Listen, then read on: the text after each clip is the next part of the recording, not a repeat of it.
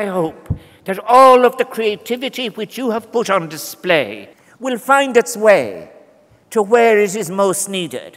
To have the instinct of curiosity is a great gift.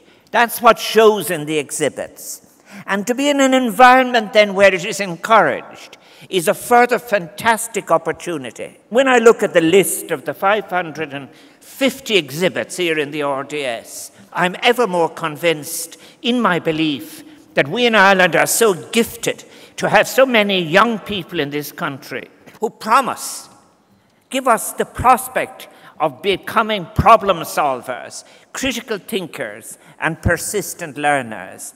Excitement is building today, and as you can see, lots of activities. Obviously the big event, the President is opening the opening ceremony and opening speech today.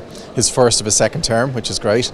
But we also have two other big VIPs visiting. We've got the Taoiseach, Simon Coveney, is coming in, and the Minister for Education, Joe McHugh, is coming in, as well as the excitement building with all the schools arriving. I'm only here about 20 minutes and already we're covering everything from sustainable tourism to coastal erosion. It just shows you exactly where this current generation's at. They're very, very conscious of the environmental issues, very, very conscious of protecting our future. I must say, initially, I'm very impressed. This is a massive international event. I was in Nairobi 2 years ago. I launched the Young Scientists in Nairobi. There's an appetite throughout Europe as to looking at this type of a model, and it's excellent. And to everybody that's driven this, obviously the young people themselves and their teachers, but to BT and all the people that's involved, this is a tremendous success story.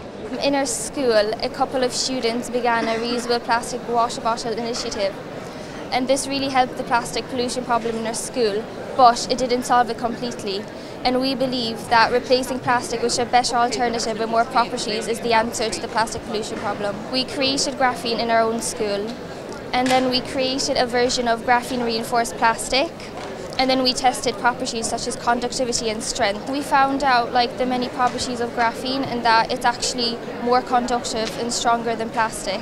Graphene is definitely safe for the environment, and we want to gradually start introducing it to replace plastic.